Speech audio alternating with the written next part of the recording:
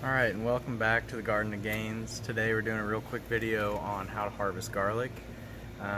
Pretty simple, just going to dig it out with a shovel here and see how it does. All of this was planted from last year, so it came from a full bulb that I grew. Let's see what we got here.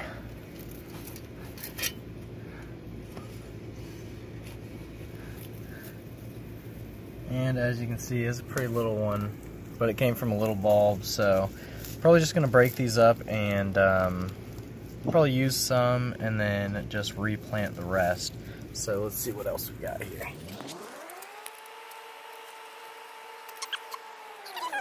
6, 7, 8, 9. So there's about 10 bulbs here. Pretty decent size. So what I'll do is just till probably this section in, or maybe just this middle part, and just bust these bulbs up and have a nice little harvest in the spring. So thanks for watching.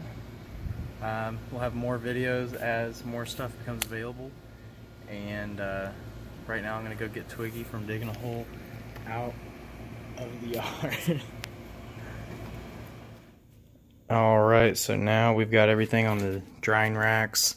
Got the garlic down here. It actually doesn't look too bad. You know, maybe couple inches on some of them. And we'll just replant the smaller ones. You know, it's not like we wasted anything here, so that's good. And then we got the onion hull up here, so everything should be ready here in about 2-3 weeks. We'll let it dry out, and then we'll be ready to go. So thanks for watching. Hope you guys enjoyed. Let me know if there's anything else that you have questions about. I'll be happy to do a video for you. And please like, subscribe, and appreciate it. Thanks.